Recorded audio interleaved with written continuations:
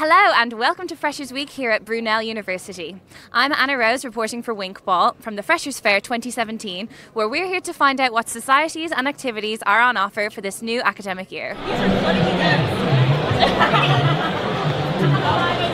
Freshers Fayre is our annual event where we get all of our clubs and societies together along with some of our key partners, and we put ourselves out there in front of our new members and give them the opportunity of signing up, joining up and making new connections. This is the archery club. It's been running for about 7 years now. It only just restarted after closing down for a bit. We just try to run it as a very chill club, but while still competing in other universities.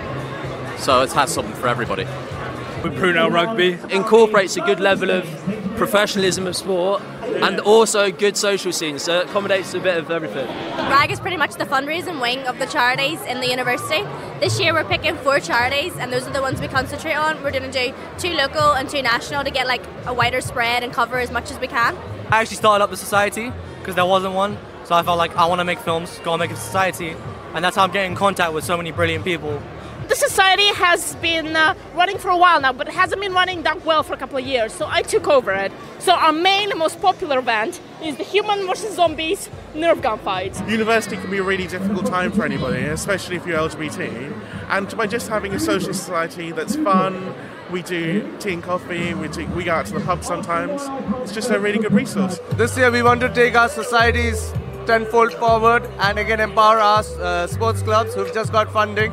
So basically make it the best it has ever been.